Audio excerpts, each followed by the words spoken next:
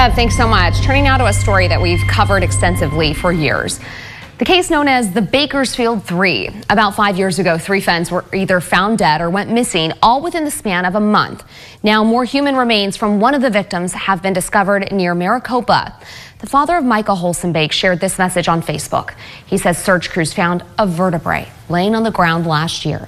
And just a few weeks ago, DNA testing confirmed the vertebrae belonged to Micah Holsonbake.